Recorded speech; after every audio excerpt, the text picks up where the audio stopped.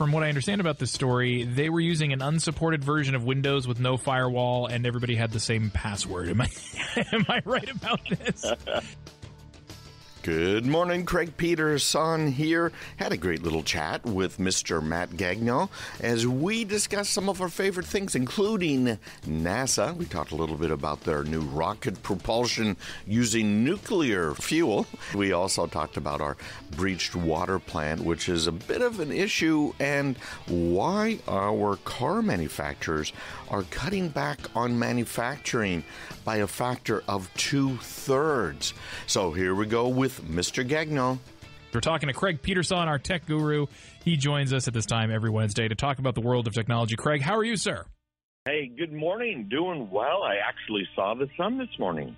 You saw the sun? Amazing. Yes, it does exist. It is out there. Although I heard it's going to be a pretty cold night tonight, so yeah, we shall see. You know, Craig, I was reading something this morning. It was in the Press Herald, and it was talking about how everybody is, in fact, able to buy toilet paper today, and all those global shortages of the commodities that we saw early in the pandemic are mostly solved. There is still a pretty huge need in some areas, some places where you need to get some stuff that you can't really quite get. One of those is, interestingly enough, computer chips.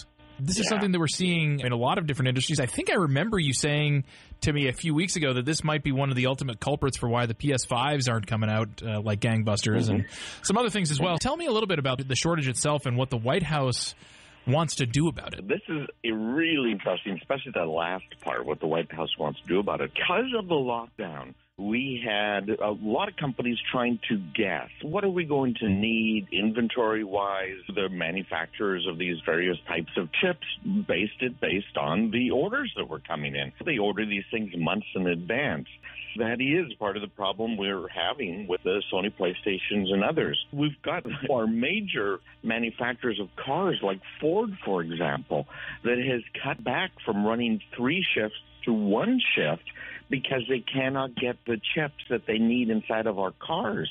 Our cars today are not just computers on wheels. They are dozens of computers on wheels, each car. It's been a real problem. That inventory is catching up. It will catch up pretty quickly. We can manufacture these things. It's not like the problem we had with hard drives being manufactured in Indonesia, where they had massive flooding and it took all of these hard drive facilities offline. This was just because people didn't order at the right time and the supply chain got messed up. Now, what the White House is going to do about it, they're going to talk about it. They are going to identify potential choke points in the supply chain, according to the White House press secretary. Bottom line, there's nothing for them to do. There's nothing that they're going to do. This problem will fix itself. This is going to lead to shortages in cars and basically anything with a chip in it. Talking to Craig Peterson, our tech guru. He joins us now, as he always does on Wednesdays. Of course, you can hear him on Saturdays in some more depth and detail on this very station for his show, which you can hear at 1 o'clock p.m. Now, Craig, my favorite topic to chat about with you is always something space-related, and there's always some news and tidbits to sink your teeth into as it relates to those types of stories. Elon Musk wants to go to Mars and the developments and engines, all that kind of stuff. I did, however, read with great interest this tidbit that he had from Ars Technica about NASA thinking that the only realistic plan for humans actually on Mars is with nuclear propulsion. Talk to me about this a little bit. Yeah, isn't this kind of neat? I just love to think about this because it's the future. Elon Musk and NASA both are using chemical-fueled rockets. These are the rockets that we've had in use now for a very long time. Literal rocket fuel, right? Yeah. Yeah, exactly. Good old chemical rocket fuel. The problem that we have is the cost involved. You have to use tons, thousands of tons of rocket fuel in order to just get pounds of payload up into space. The biggest problem is, of course, from the ground until orbit.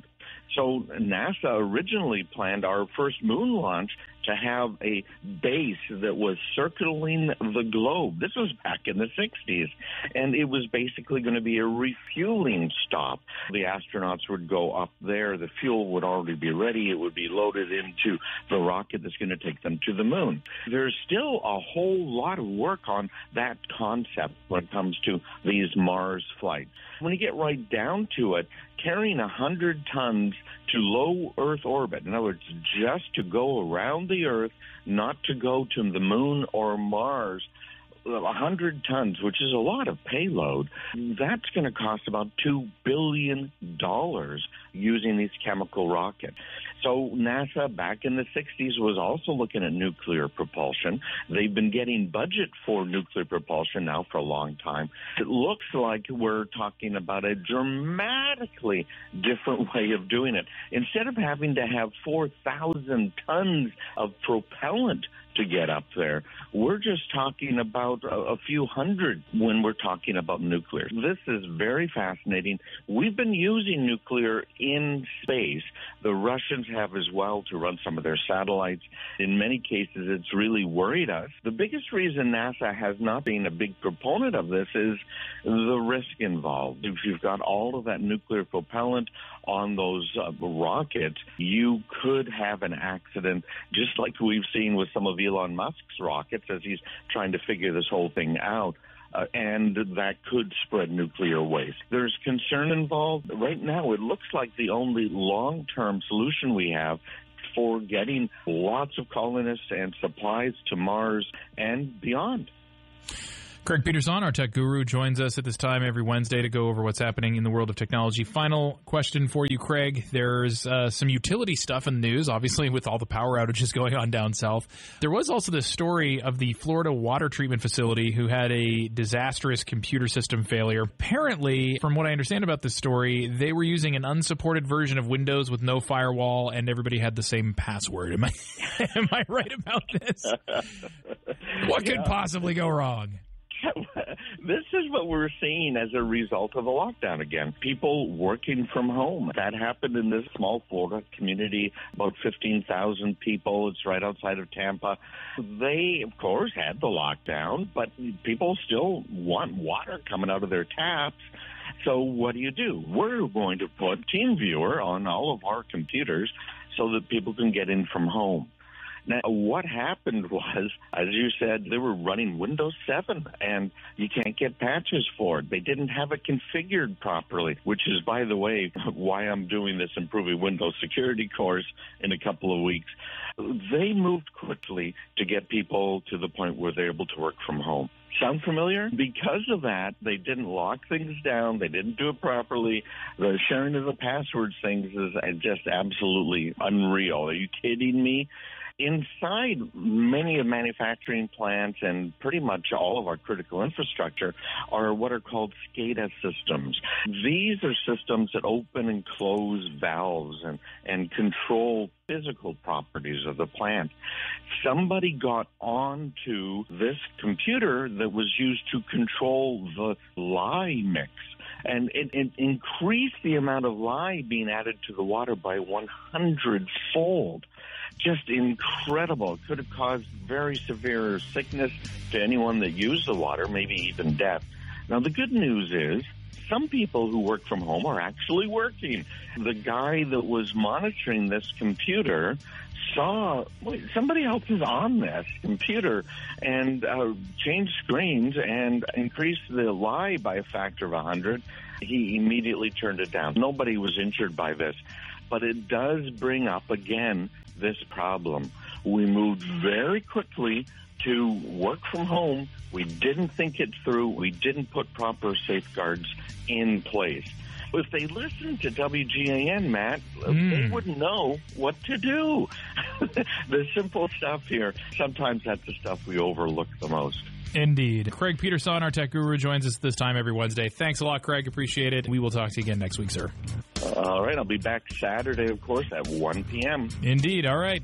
By the way, everybody, I figured out what had been going on. I just noticed maybe a week or so ago that the feed at Apple Podcasts was not working. I was trying to figure out why hasn't it updated since November? It was like November 2nd or something. I couldn't figure out why. I ran my podcast feed through a bunch of these online feed aggregator checkers because it was working everywhere else. I had to do the process of elimination and figured out the problem was Apple didn't like the dimensions of my artwork. They apparently are very picky. They want your artwork to be square, somewhere between 1500 by 1500 pixels and 3000 by 3000 pixels. I made a little piece of artwork. I'm not terribly happy with it, but whatever. That was 2000 by 2000 pixels. And lo and behold, the next day, it shows up. So I think that's pretty darn cool.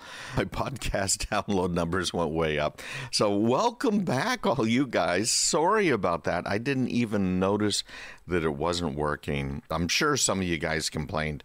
I might have missed that email. Take care, everybody. I'll be back this weekend. Bye-bye.